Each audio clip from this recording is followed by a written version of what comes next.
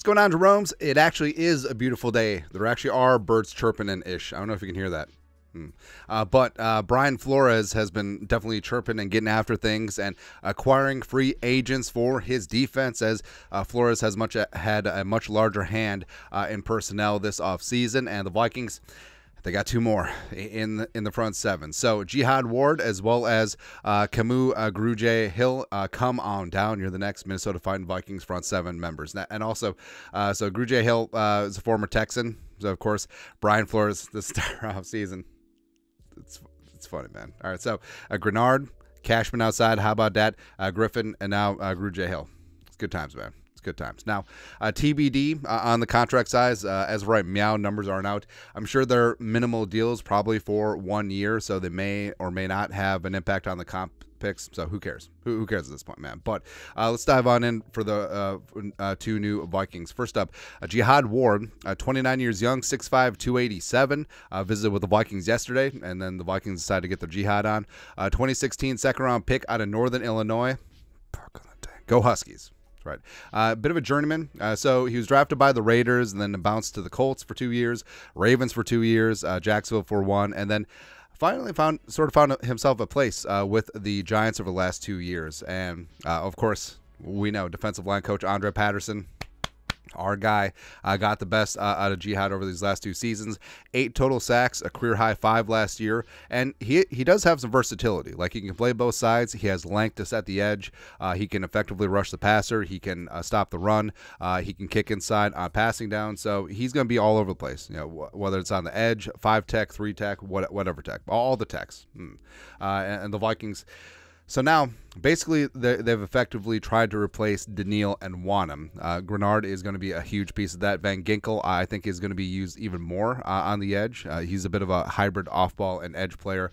Jihad, I mean, throwing bodies in there. We're getting back to having the meats, as well as a guy who has some upside as a pass rusher. Yes. And hold on. So I fully understand that, hey, why are the Vikings going this route and signing these, soon-to-be 30-year-old guys to 1-year deals? Because Flores is going for it. And remember, every single guy that they sign, Flores has a vision. Flores has a niche. Flores has a job for these guys to do specifically. And it might not even be the job that they've done throughout their NFL career so far. So I think it's going to be a whole is more than the sum of its parts sort of situation. And it's like, we're out here to play team ball, man. We ain't out here to put up PFF grades.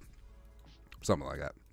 Kamu Grugier-Hill. So this one, low-key, is a fantastic signing in terms of leadership on the team, as this team has definitely gotten younger, as well as high-end special teams as well.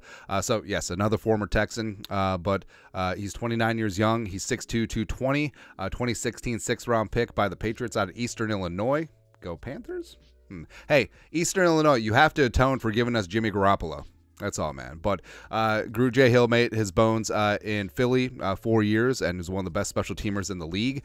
Special teams captain at a number of spots. Plus, in a pinch, he has long snapped and he's kicked. So it's kind of awesome, man. He spent 2020 in Miami with Brian Flores. Played some key special teams there. 2021 bounced to the Texans and actually started he started some games in Philly, but he was a full-time starter with Houston 2021. 14 games, 108 tackles, career high. Also 3 sacks. Then spent some time with Arizona, and last year was with the Carolina Panthers. So definitely does bring some special teams prowess to the team. I think that he's a really good one-for-one swap for Troy Dye, as well as he does have experience as a spot starter, and he does bring depth to the linebacker room. So here's where we're currently at defensively.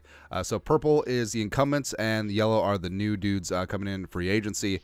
So the Vikings have completely remade that edge room with Grenard, Van Ginkel, and Jihad Ward. Also look for them to add some edge in the draft. They met with Dallas Turner in Alabama today.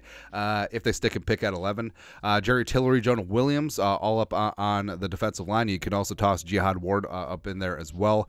Cashman and Grugier-Hill, providing some off-ball linebacker depth. I think you can pretty safely pencil in Cashman as a starter next to Pace Jr. Because that's starter money.